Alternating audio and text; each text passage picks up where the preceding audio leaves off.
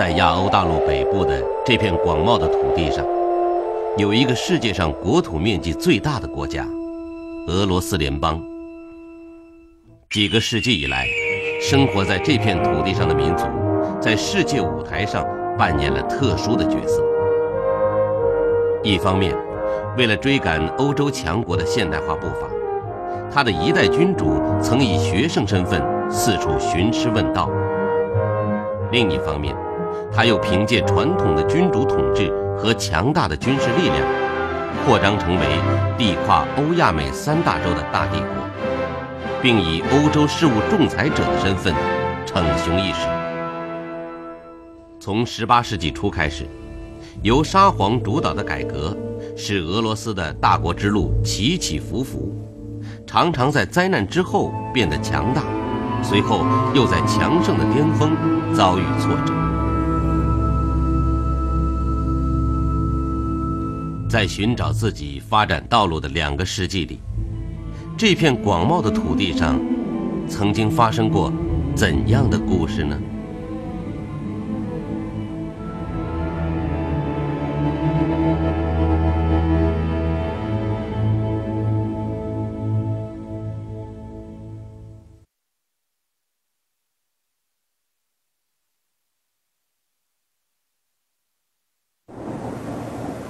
从每年的10月起，俄罗斯开始进入了长达6个月的漫长冬季。1698年10月，莫斯科弥漫着比严寒更加肃杀的恐怖气氛。在不到1个月的时间里，1000多名谋反的射击军官兵被车裂、削手和绞刑处死。受刑的人们以一种殉道者的姿态面对最残酷的惩罚。他们手中举着蜡烛，大声地唱着赞美诗，在他们脸上表现出来的是愤怒，而不是对死亡的恐惧。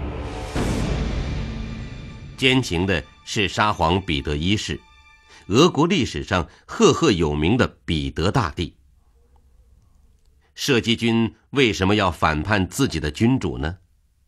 这与彼得一世做的一件看上去离经叛道的事情有关。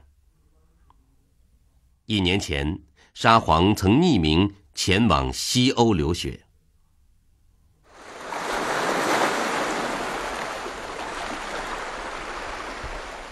荷兰赞丹，今天这里是一处普通的欧洲小镇。300多年前，这里却是欧洲最大的造船中心之一。这里建造的船只航行在世界的5大洋之上。1697年8月，赞丹来了一群学习造船的俄国留学生。学生中有一个名为彼得的人，自称是个下士。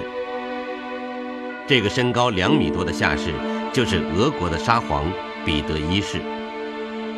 彼得一世和工匠们住在一起，吃粗茶淡饭，凿木头，造军舰，学驾船。由于手艺出色，他被师傅和工友们推荐为优秀工匠。除了荷兰，彼得一世还到了瑞典、普鲁士、奥地利、英国等国家，对周围的一切表现出异乎寻常的兴趣。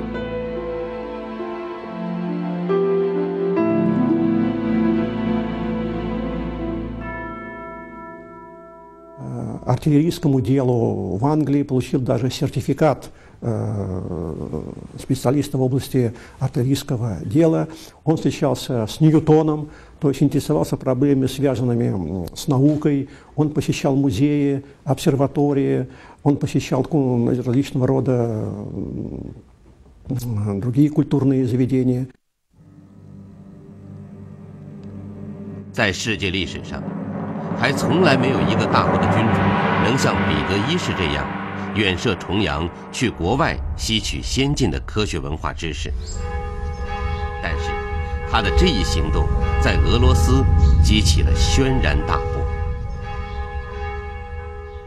那么俄罗斯民族就认为自己的民族很独特、很伟大，自己的民族信的宗教也是非常独特的，所以说他就认为自己有非常独特的使命。这个使命是什么？很显然，他不是拯救自己，也不是拯救周围的这个国家和民族，而是拯救整个世界。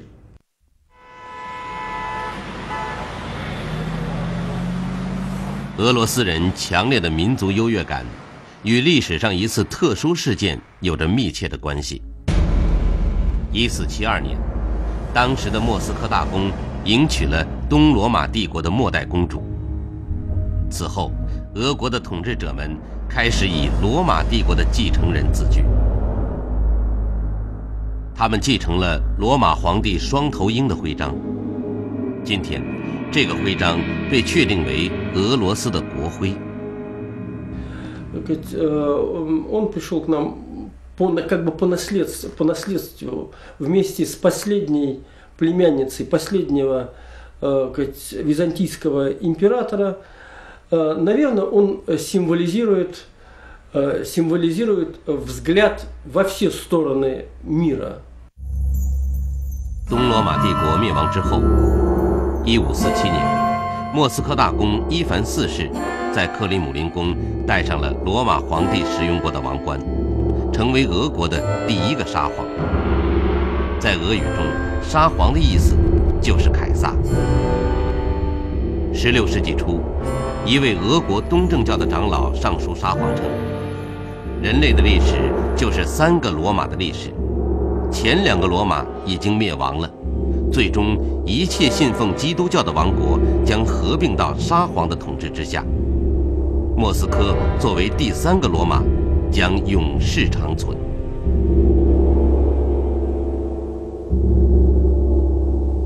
В этом смысле страна уникальная, потому что она, может быть, единственная страна в мире, ну, может, немножко, кроме Турции, которая находится и в Европе, и в Азии. И Россия, в общем, может быть мостом между двумя великими цивилизациями, европейской и азиатской. И это отражается и на национальной идеологии России, на ее специфической роли.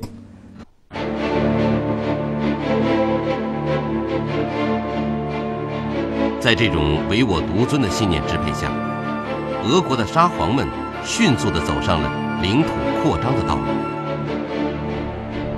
向东，沙皇俄国越过乌拉尔山，侵入人烟稀少的西伯利亚。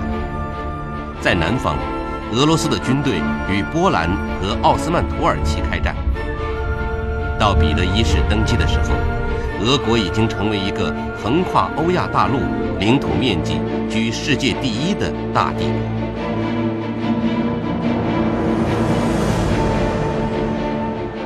但是，除了广袤的国土，俄国在各方面远远落后于当时的西欧国家。此时，几乎控制了全球贸易的荷兰已经辉煌了近100年。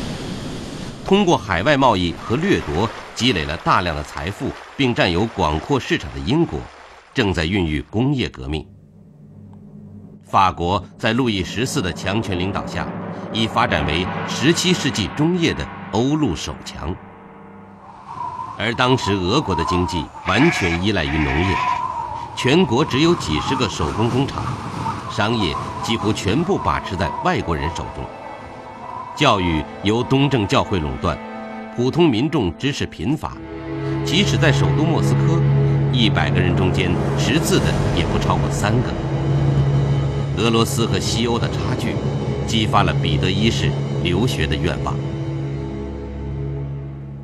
作为一个君主，是俄国君主第一次访问到俄九啊。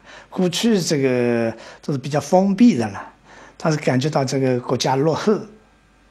要使俄罗斯这个上升到一个强国的地位这个不光是要扩大领土，而且要有先进的这个科学技术，所以他是冒名隐姓做这个大的使团去访问了。但是，当彼得一世真正迈出国门时，他没有想到，自己的臣民在心理上根本无法接受他的举动。他几乎是在一夜之间，将俄罗斯人在几个世纪中养成的民族优越感打得粉碎。承认自己落后于他人，对任何民族来说，可能都是极为痛苦的。И вдруг их царь, их главная фигура, уезжает простым учеником к к немцам, голландцам. Тут же, кстати, возникла легенда, что это не Петр, его подменили. Это не настоящий царь, настоящего убили. 1698年7月，正在威尼斯参观兵工厂的彼得一世接到国内密报，4个射击军军团造反了。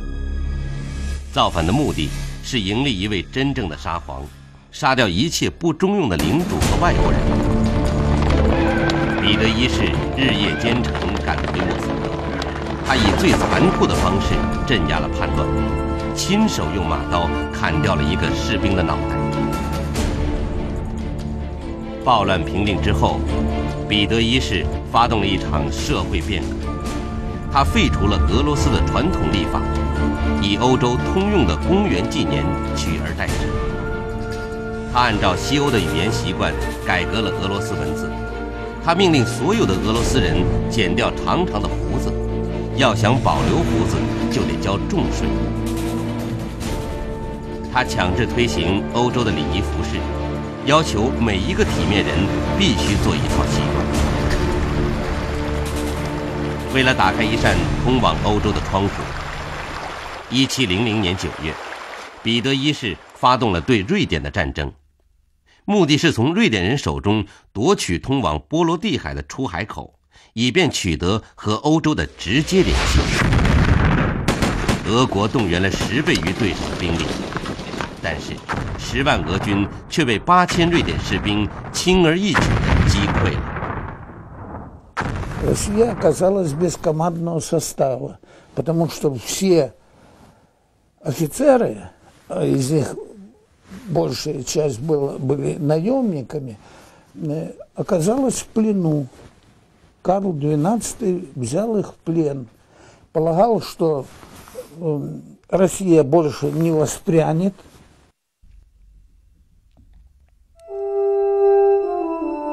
建立一支强大的军队，成为战败后的彼得一世改革的重点。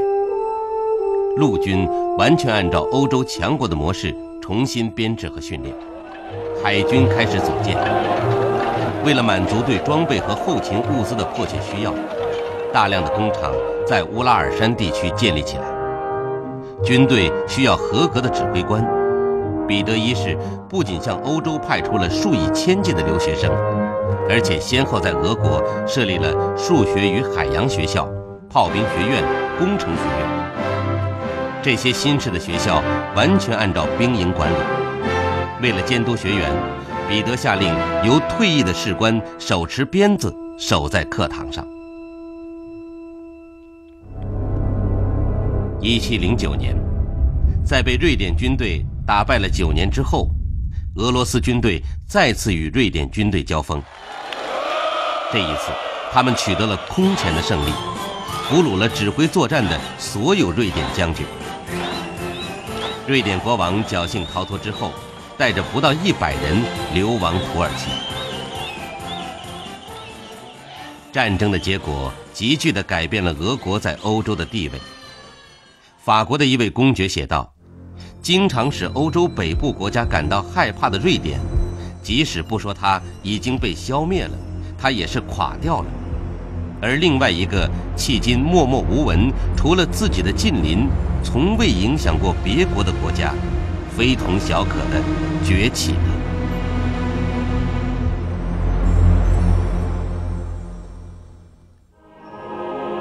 1713年，彼得一世做出了一个对俄罗斯历史产生深远影响的决定，他放弃了有着800多年历史的俄罗斯古老都城莫斯科，在从瑞典手中夺来的涅瓦河口重新建立了一个崭新的首都圣彼得堡。Во-первых, Санкт-Петербург — это не русский город. Это город, построенный европейскими архитекторами.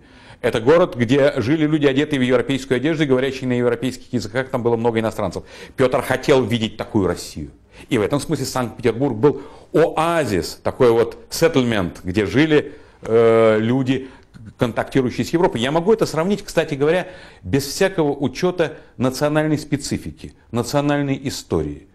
Он стал писать русскую историю, как будто бы до этого ее не было, как будто бы это была белая бумага. И он заново начал ее писать.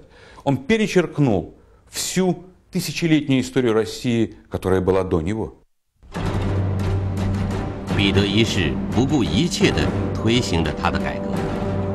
俄国著名的思想家赫尔岑评论说，在他野兽般的巨掌中有俄罗斯的未来。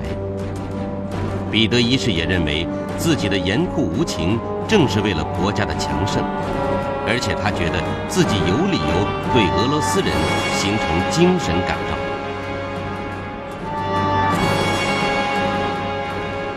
从19岁开始，彼得一世以下士的身份在军中服役，靠着战功而不是沙皇的身份获得了海军中将的军衔。在有生之年，他的个人用度从来没有超出一个海军中将的薪俸。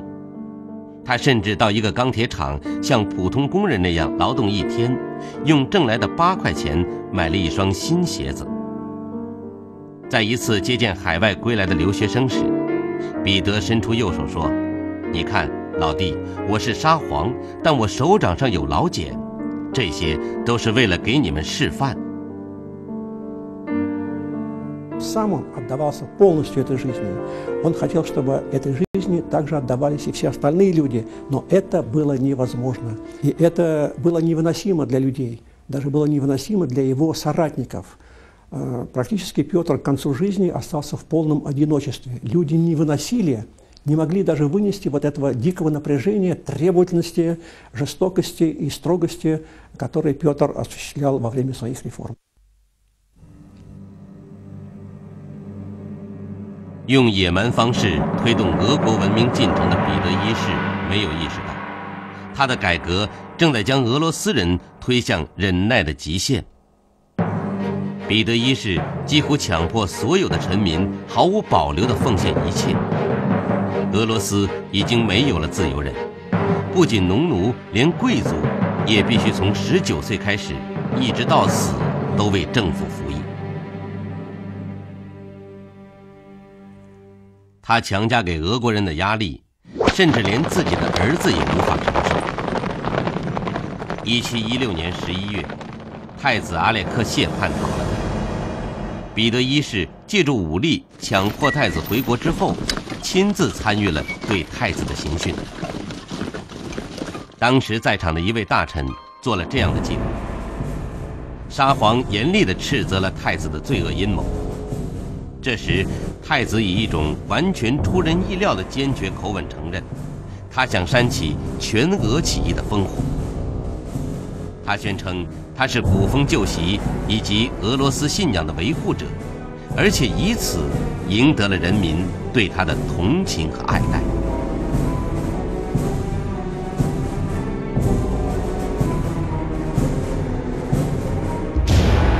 Алексей умер при загадочных обстоятельствах. Так сказать, ну, историки считают, что он не выдержал пыток и погиб, умер. Ну, распространялась молва, оказалось, что это фальсифицированное, что якобы он был там задушен. В общем, так или иначе, а Петр был причастен к пыткам и гибели собственного сына. 在太子死去的第2天，一位欧洲外交官惊奇地发现，彼得一世照常出席了一系列国务活动，仿佛什么也没有发生过。1725年1月28日，彼得一世去世了。这一年，由他亲自创建的国家科学院正式成立。彼得一世留下了一个空前强大，但在精神上却失去平衡的俄罗斯帝国。他为俄罗斯打开了面向欧洲的窗户，将一个守旧的国家推上了改革的道路，但与此同时，又在相当程度上割断了这个民族和自己历史的联系。也许如何处理传统和现代的关系，是后发国家都会面临的棘手的历史课题。毕竟，拥有悠久传统的国家在现代化的进程中不可能割断历史，也不应该迷失自己的文化归属。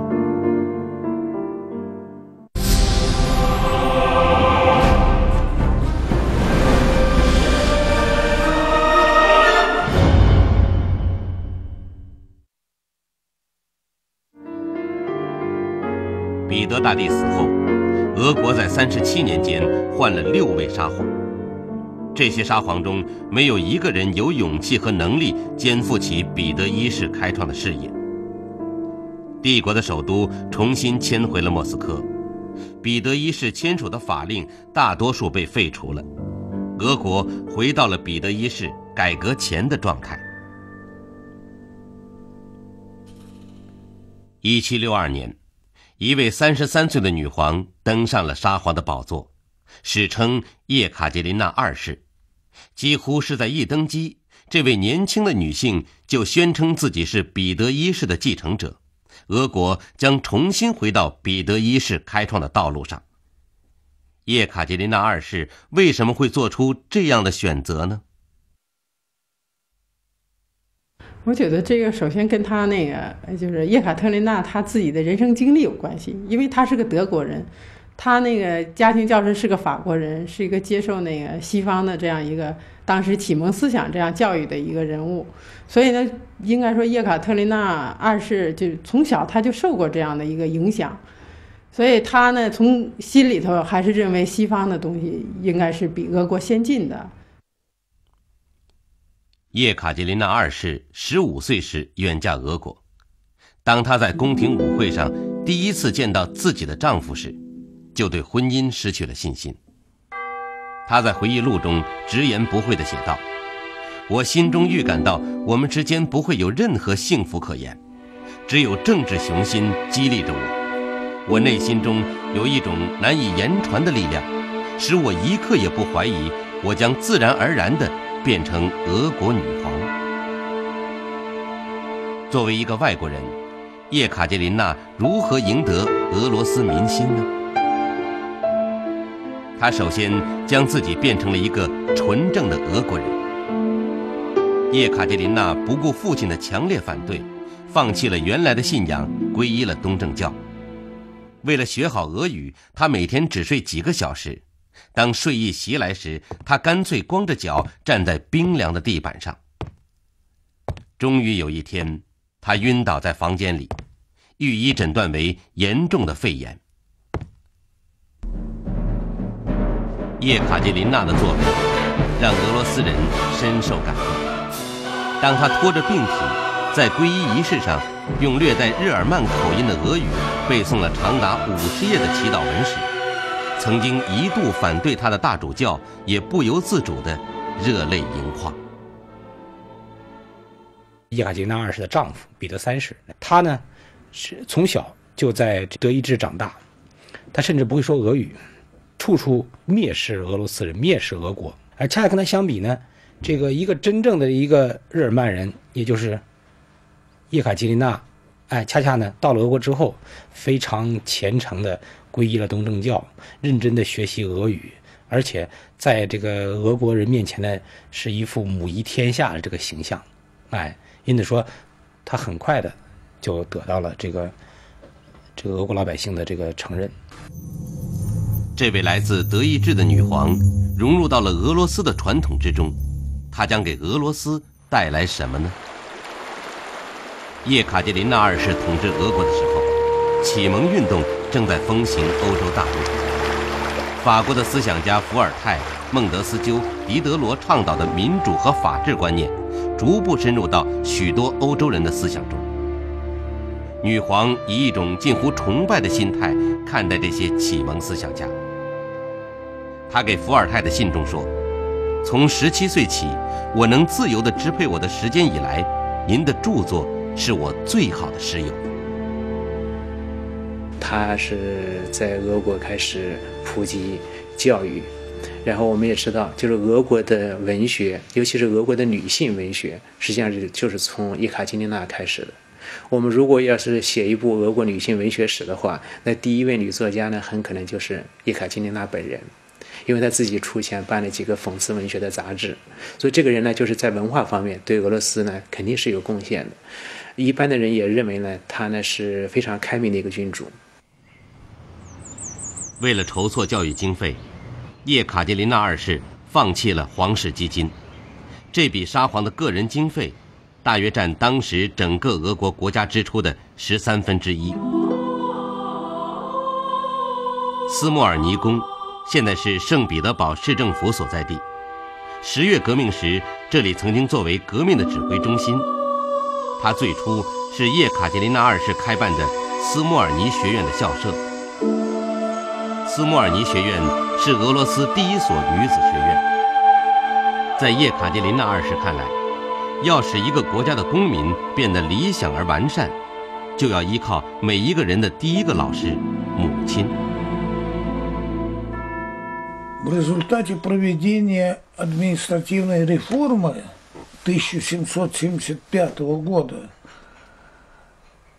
были в каждом губернском городе была создана 4-классная школа, а в уездном городе 2-классная школа. В итоге, скажем, к концу XVIII века числилось 22 тысячи с чем-то учащихся, обучающихся в этих школах. 1767年，叶卡捷琳娜2世登基的第5个年头，他开始推行自己改革中最关键的一步，他要将欧洲的法治引入俄国。他花了2年时间，亲笔起草了《法典起草指导书》。这部长达600页的指导书中，通篇浮现着启蒙运动所倡导的平等、自由、博爱的思想。他宣称，我需要人人遵守法律，但不需要奴役。也许是时代的变化，叶卡捷琳娜2世试图采用和彼得大帝不同的方式来推进改革。1767年7月30日，来自全俄罗斯的564名立法委员会代表在克里姆林宫集会，新法典的起草工作由此开始。在此后1年多的时间里，这个委员会召开了200多次会议，但是新法典仍然没有制定出来，因为俄罗斯的统治者并不愿意给占人口大多数的农奴以法律地位。在当时，农奴是可以像物品一样被买卖的。При Екатерине была широко распространена купля-продажа крепостных крестьян.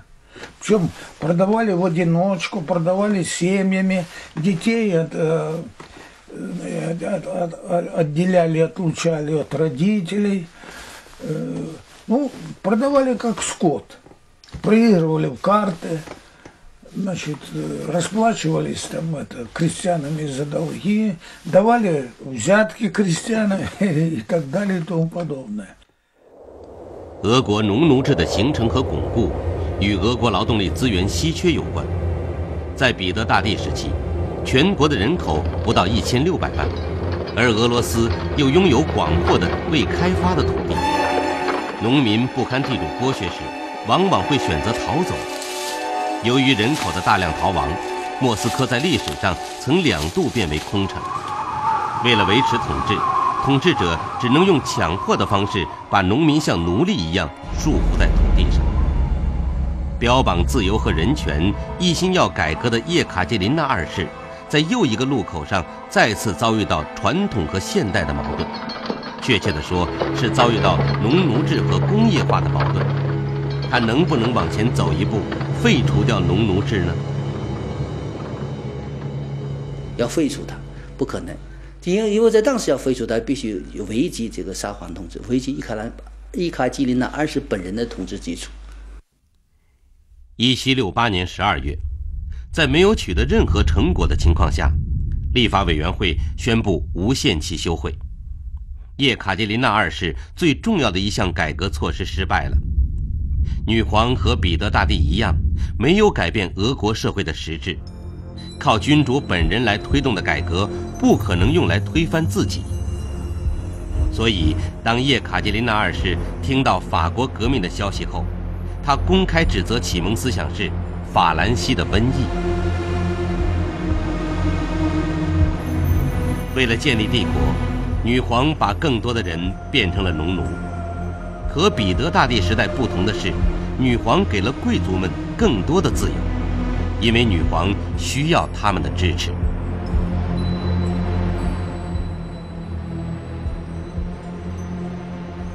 Дворяне тоже были людьми, и они тоже хотели быть на свободе, и она им такую свободу предоставила.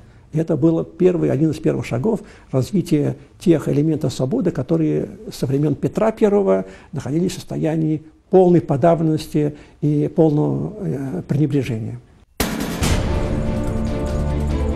这位以彼得大帝继承者自居的女皇，和彼得大帝一样，采用对内专制、对外扩张的方式追求俄罗斯的强大。在叶卡捷琳娜二世统治的34年时间里，俄罗斯帝国从土耳其手中夺得了通往黑海的入海口，3次瓜分波兰。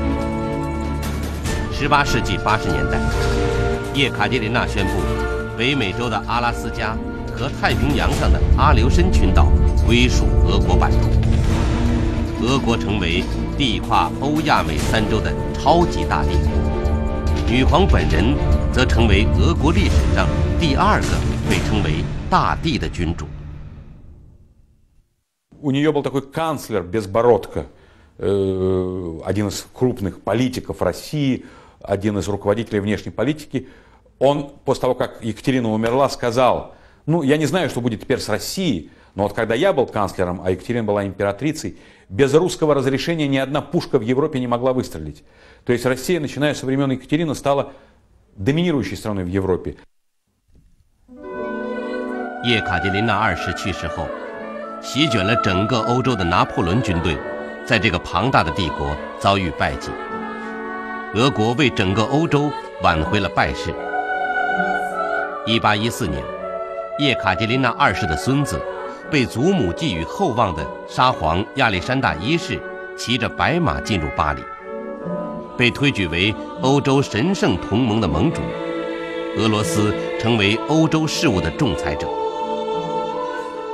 然而，由于农奴制带来的社会矛盾无法解决，俄罗斯的工业化进程受到严重阻碍，依靠武力扩张来维持大国地位的辉煌，只能是短暂的。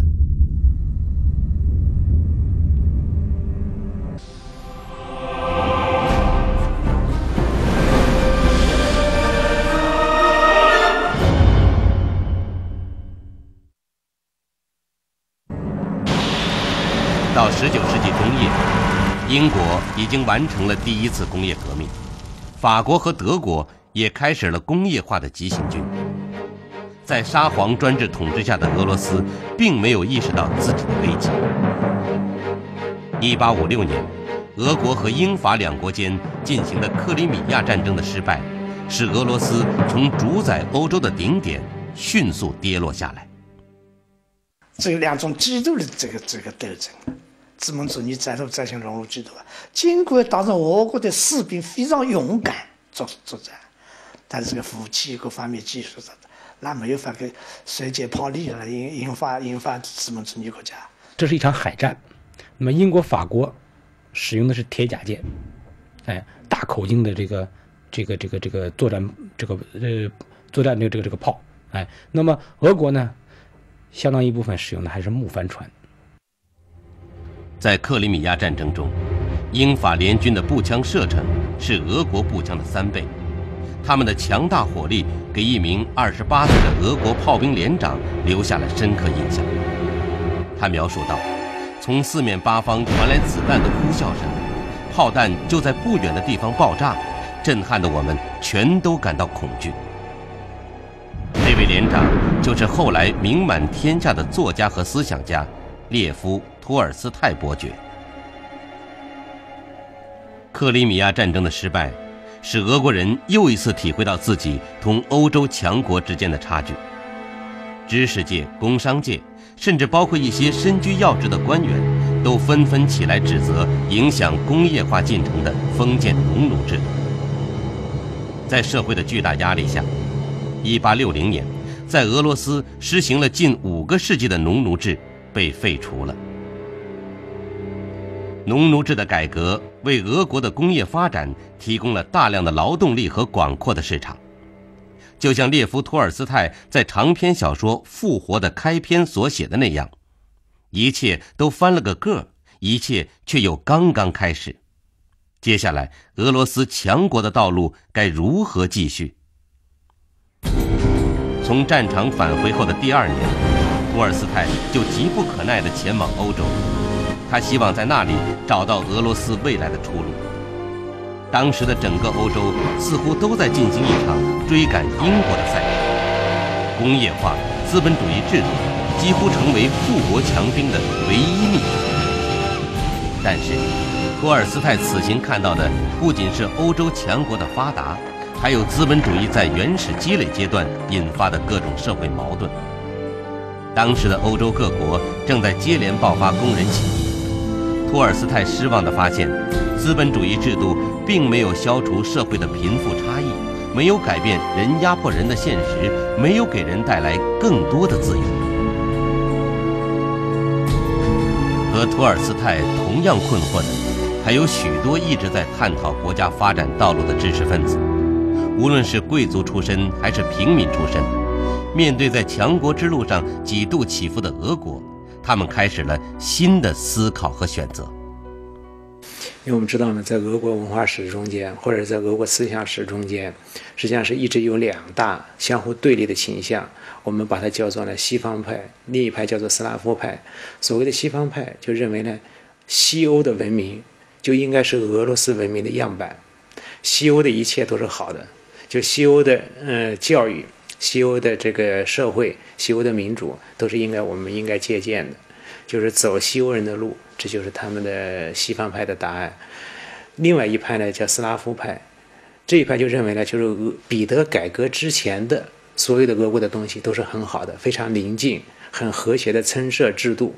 然后彼得的改革使俄罗斯呢出现一个整个民族的分裂，所以彼得实际上是俄罗斯民族啊一个历史罪人。正是在争论的过程中，俄国涌现了车尔尼雪夫斯基、别林斯基、普列汉诺夫、托尔斯泰等一大批思想和文化巨匠。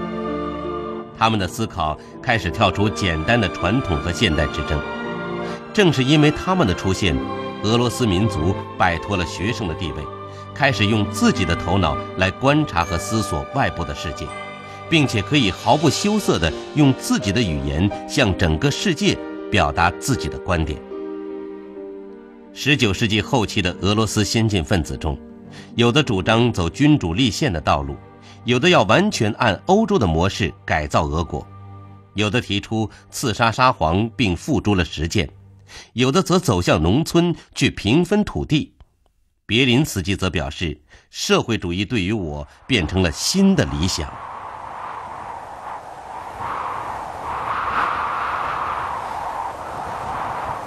在各种思想选择和实践运动中，俄国走进了20世纪。1905年，当俄国在与日本的战争中失败后，资产阶级革命爆发，终于迫使沙皇成立了国家杜马，同时还任命总理大臣来主持改革。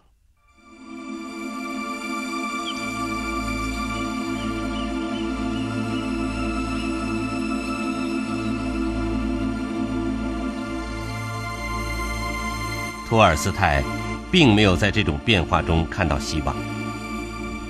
他给总理大臣写信说，只有率先站在欧洲各民族的前列，促进人民消灭由来已久的各民族共同的私有制的不公平现象，才能让俄国尽快地发展起来。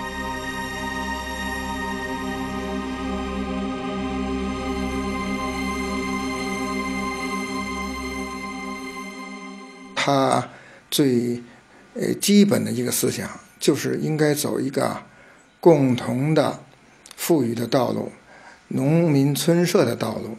大家呀没有私人财产，大家一块儿来走那种互相一块儿协作、一块儿生活这么一条道路。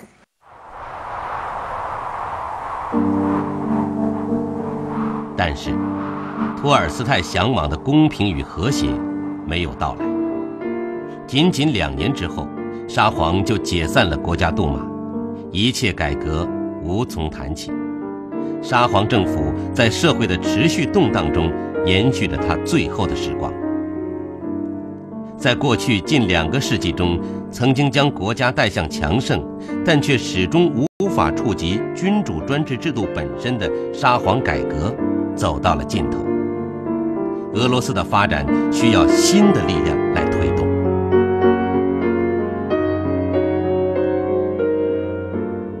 1910年10月29日，一生在为俄国寻找出路的托尔斯泰离家出走。在一个乡村火车站中，他病倒了。8天后，82岁的托尔斯泰带着对俄罗斯未来的深深忧虑去世了。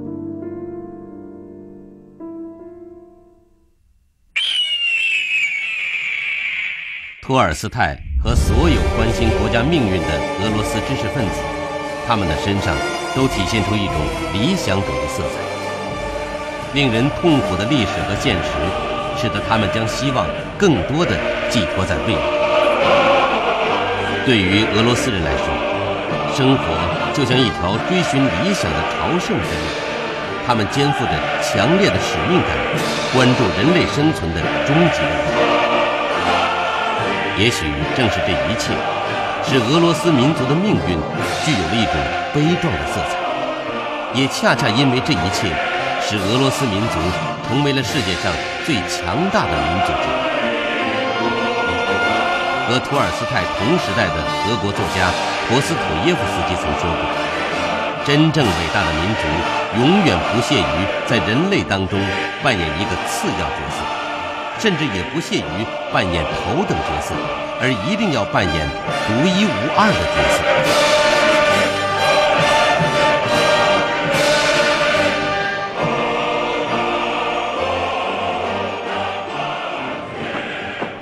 托尔斯泰去世4年后，第1次世界大战爆发，沙皇俄国陷入战争泥潭，走到了崩溃的边缘。1917年11月7日，震动世界的10月革命爆发。以此为起点，这个占世界陆地面积近1/5的国家，开始了一次对20世纪的历史产生深刻影响的伟大实践。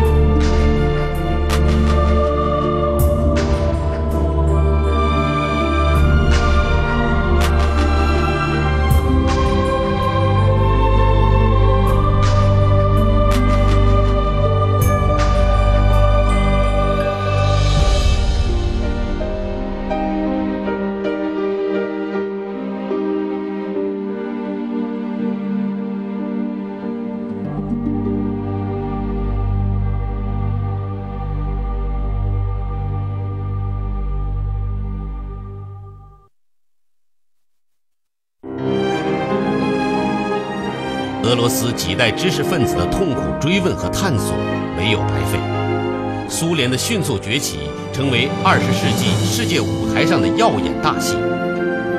作为一次前无古人的伟大实践，苏联的工业化速度和全新方式给人类留下了什么样的启示？请看下集《风云新图》。